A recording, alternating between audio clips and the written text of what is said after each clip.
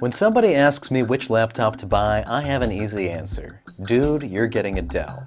The 13 and 15-inch Dell Inspiron 7000 2-in-1s are two of the best laptops you can buy for under $800 US. They feel durable, speedy, and they come standard with fast solid-state drives and excellent 1080p displays.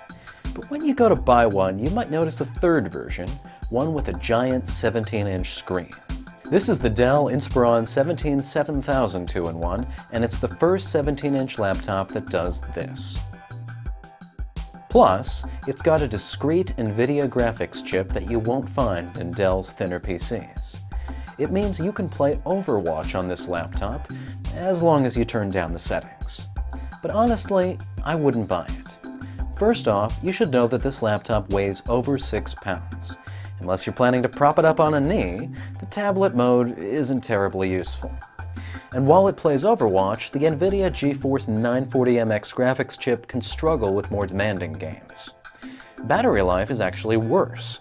I saw a pretty crappy 3 hours of real-world use compared to 4 to 5 hours for Dell's 13 and 15-inchers.